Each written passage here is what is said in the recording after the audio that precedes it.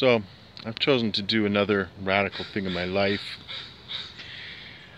Since I've been a teenager, about 14, I've been actively involved with politics.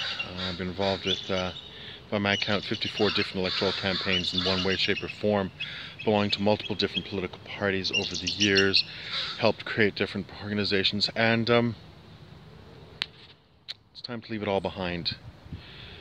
The discourse these days, and I keep on trying to talk to people about the discourse needs to be better, that just because somebody doesn't agree with you doesn't mean that they're your enemy.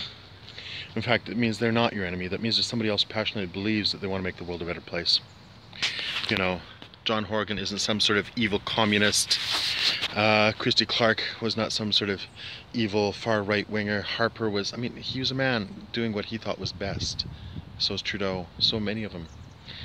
But the public just want to have a discourse about negativity, ad hominem attacks, and not really discussing stuff. And I spent a lot of time over the last 10 years trying to do my bit to change that, and I couldn't. And I've lost my passion for politics.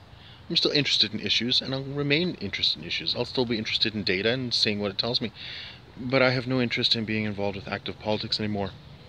And after 38 years, that's a really weird thing, because, you know, Bernard von Schulmann has been very much about being iconoclastic in politics, being a smart, knowledgeable, capable person, but doesn't hold the views of the people that are next to him necessarily. You're talking about me in third person, but yeah. So it's I've decided that it's doing me no favors. It's not improving my mental health. It's not making me feel better. I've lost my passion, so I've dropped it. And it feels weird. But there's a number of things that have recently happened that make that fit even better.